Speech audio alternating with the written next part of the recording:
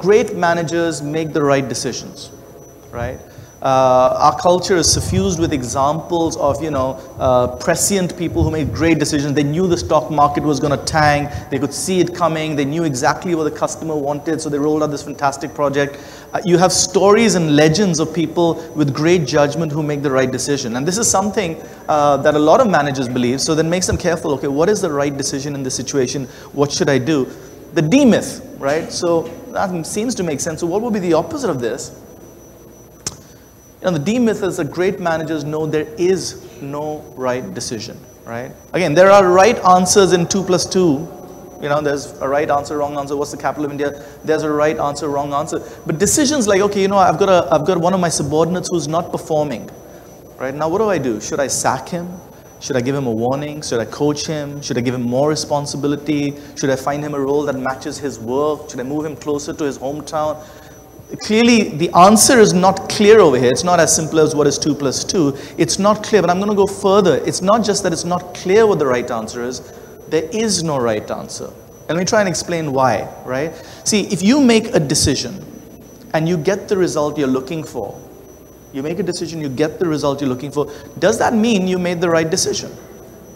Not necessarily. You see, you don't know if the other decision that you could have made might have had an even better result. And if you make a decision and you do not get the result you want, it's a disaster.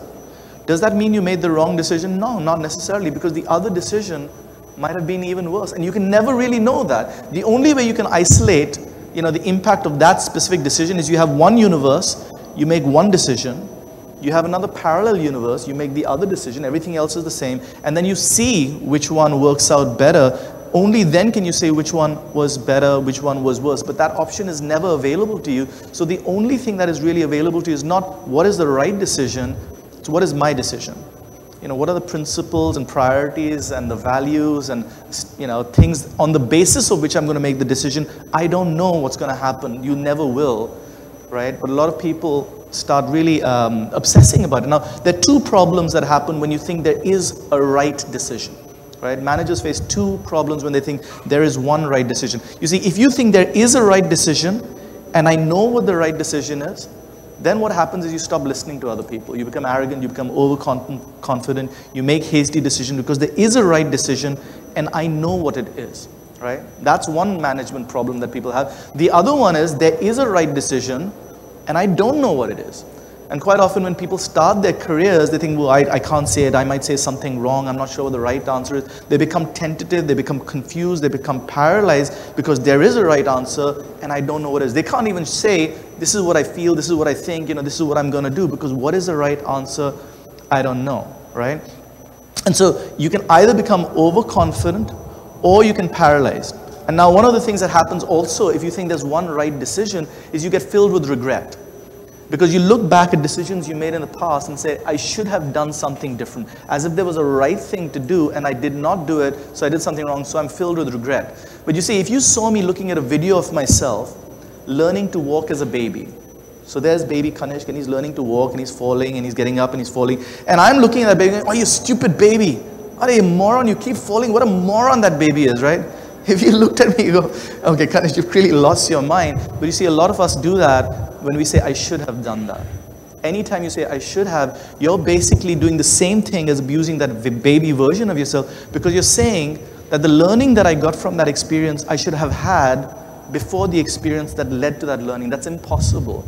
And yet every time you say, I should have, that's what you're implying you should have. You never make the wrong decision in the past because you make the best choice available to you given what you know at that time, given your life experience. And if you keep looking back and saying, oh, I made that wrong decision, I should have done this, I should have done this, I should have done this, then when you're making a decision today, well, how can you trust yourself?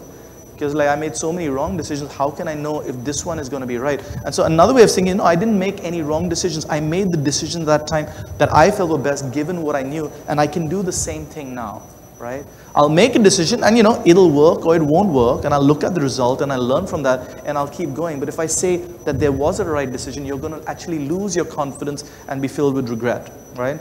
Now, let me give you an example of somebody who really understood this, right? It's Gujarat, so let's talk about Gandhi. He's one of my heroes. And when he was doing what he was doing at the time of the independence struggle, there were a lot of people who had opinions about what he was doing. The British will say he's an emotional blackmailer, you know, all this fasting and stuff. It's not the way you do business. He's going to see our queen and dressed like this, etc. There will be some Hindus who will say he's against us. He's appeasing the Muslims. There'll be some Muslims who will say he's against us. He's not giving us a separate state. There'll be some Dalits who will say he's against us. He's not burning the Manusmriti like Ambedkar. There'll be capitalists who will say he's against us because he's thinking all this khadi, wadi, you know, no big industries. That's not what's good for India. There'll be some nationalists who will say, yeah, dharna varna, nothing is going to happen. You need guns and stuff to get rid of the British. His wife is saying, you're making me clean the toilet. His son says, you love everybody except me. Becomes an alcoholic. Everybody has got a point of view about what he's doing. Now, if he tries to please every single stakeholder, get everybody to agree with his decision that everybody says it's right, what's going to happen? Right? Nothing. Nothing. So he's got to make a decision saying, okay, you know, I understand all the different perspectives. I understand not everybody is going to say this is the right thing to do, and make a decision based on my values, my priorities, and I don't know what's going to happen. I listen, I hear, and then I make a decision. We'll see what happens, right? Now today also, if you look at the political leaders, you know, whether you're a fan of Mr. Modi or Rahul Gandhi or Kejriwal, you know, whoever you admire, somebody is out there criticizing every single thing about them. Faith, family, education, policies, the way they speak, everything about them will be criticized. And the only way you can avoid people saying, no, you did something wrong, the only way you can avoid that is be invisible, right? Even if you don't do something, people will say he's not doing anything. So only by being insignificant, irrelevant, invisible, are you going to avoid being judged, right? So rather than say, okay, what is the right answer and live in a space of paralysis and confusion, you know, you can make a decision. See, the thing about the word decide, right? The word, Latin word side, it means to kill, right? So genocide, homicide, you know, suicide, etc. all means to kill something. When you decide something, what you're really saying is, I kill all the other options and I pick one. Right? And people don't want to decide because they're afraid, if I pick one and I kill all the other options, what happens if this decision is not the right one? And so you have a choice. Either take the risk of, you know, succeeding or failing, etc., or you remain in confusion, right? You remain in confusion. And another word for confusion is basically saying, I refuse to make a decision.